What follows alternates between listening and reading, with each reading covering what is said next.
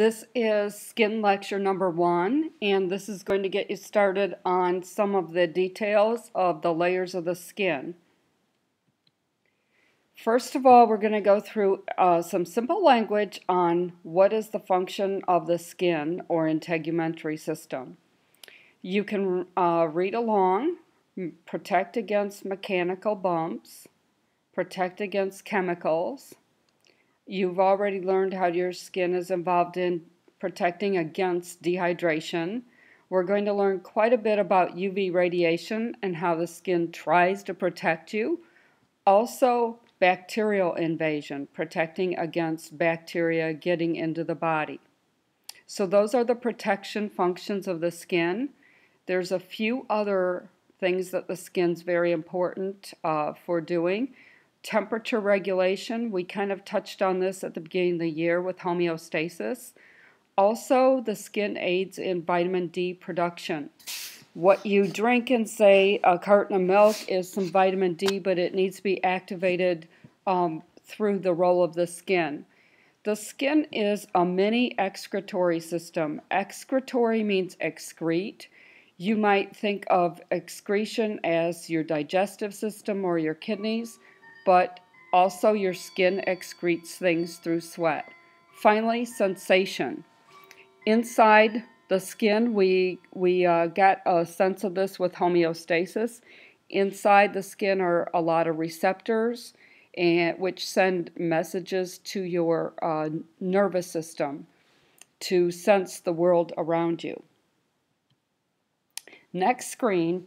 There are two main layers of the skin, and you probably see three boxes on this page.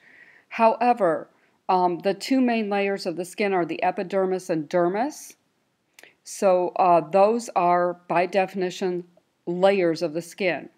We're also going to include, not as an official layer of the skin, but we're going to study hypodermis or subcutaneous layer, and then also some accessory structures like hair, nails. They're not really skin technically, but they're accessories. They go along with, they're in the same area of the skin. If you get your diagram from your binder, I would like you to label the epidermis and dermis. Those would be the top two layers of the skin on the left. The hypodermis, you can come back to this and label it, or even look at your book in order to get your labels done. Then if you go to the right side of the diagram, there are two layers of the epidermis that we're going to look at in the next lecture, especially in part of this lecture, the stratum corneum and the stratum basal. These are two layers of the epidermis that we'll be looking at next.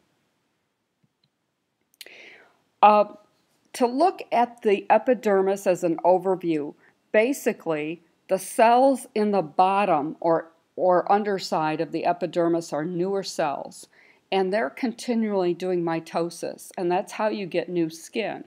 The cells in the upper or outer epidermis, the ones that you see on the outside of your body, are actually dead or dying, and eventually they just flake off the body. There are about 7 layers of the epidermis in your book, and these 7 layers are about 25 layers thick on average. We're only going to consider 2 out of the 7 layers. We're not going to memorize all these stratums. They all have the first name of stratum. We're only going to do the outermost or upper layer and the lowest layer. So that's an overview of the epidermis. Now what we're going to do is we're going to tackle the outermost, the stratum corneum, the outermost or outsidemost part of the epidermis. This section is about 10 to 15 cells thick. Now, a tissue is a group of cells that performs a particular function. The type of cell or tissue, the cells together, are called stratified and squamous. And I have a picture of a brick wall because all of these cells in the stratum corneum are very flat and they're in layers, kind of like bricks, only they're not quite regular regularly shaped like a brick would be. Some other characteristics. We say that the stratum corneum is avascular. The prefix a means without. Vascular means blood vessels. So there are no blood vessels in the stratum corneum.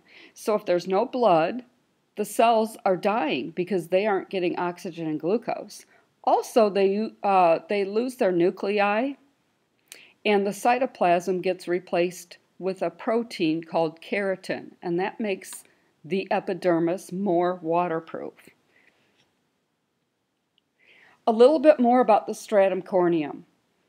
You lose water. What you commonly call dry skin is water coming out of these cells and out from between these cells. And the one common remedy is to put some moisturizer on top of your stratum corneum. When you apply moisturizer, basically what it does is it just seals. It seals the outside and it prevents further water loss. Also moisturizers, some ladies like moisturizers because the cells that are kind of flaking off the cells in the stratum corneum that you lose, the moisturizer makes the skin kind of lay down and have a more uniform appearance. That's why a moisturizer can make the skin appear smoother. Some of your natural lipids moisturize your skin, your stratum corneum also, and it's kind of interesting that they actually have a slight antibacterial quality. The lipids have a substance in them that fight bacteria. Sometimes you hear about exfoliants, and somebody might use, say, something a little rough on their skin, or might use a liquid cleanser to exfoliate their skin. What that does is it removes some of the flaking cells in the stratum corneum that are just barely hanging on. It kind of speeds up those cells falling off, and therefore the skin would have a more smoother, uniform look as it reflects light.